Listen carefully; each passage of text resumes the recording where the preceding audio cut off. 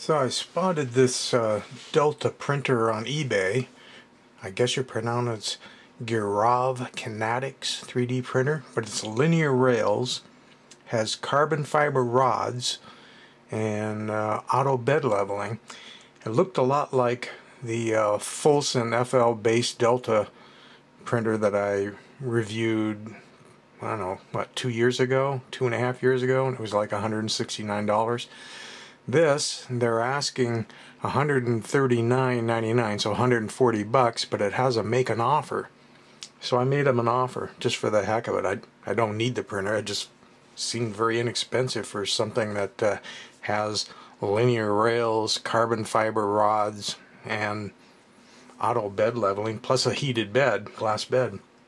So I made them an offer of $126.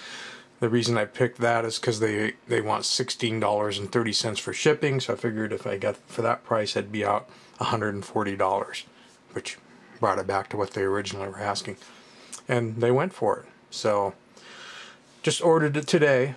It is supposed to take maybe 2 weeks to get here, so I'll be doing a follow-up video letting you know what I think about it, if it really is just the FL Sun but with upgrades, linear rails, carbon fiber rods, because the FL Sun that I had a heated bed as well. But I still use the FL Sun. I have 2 videos. I'll put links to them if you want to go back and watch them. I had this one, okay, so this was just a little over a year ago. I was remembering wrong. I thought it was longer than that. February of 2018, and this is April, almost April of 2019 right now. And then I did another follow-up video on it where I put in the TMC 2208 drivers that made it totally silent other than the fans. But I'll put links to both of those videos in case you want to go back and look at them. But it sure looks like about the same printer, and I just wouldn't have to update a bunch of the things that I had to update on the other one. I mean, for example, on the Fulsun, the very first thing that failed were the rods, and I had to order some carbon fiber rods, although they were cheap, like $12-15, something like that. But linear rails instead of wheels, now that looks sweet. I do realize the carriage is still plastic and the extruded part around the hot end is still plastic, because it actually looks like the same parts that are on the Fulsun. But still, for that price, I mean, I got it for $126.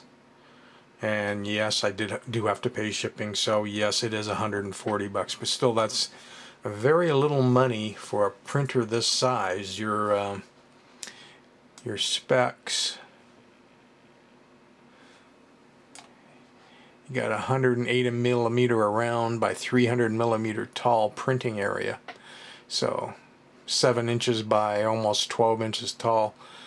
The auto leveling on the Fulsun, I'm sure it's the same on this one, is basically a micro switch, and it goes around and probes the bed in 30 some odd places or something, and the actual tip nozzle pushes against the glass, and that moves the micro switch, and that's how it registers all that information.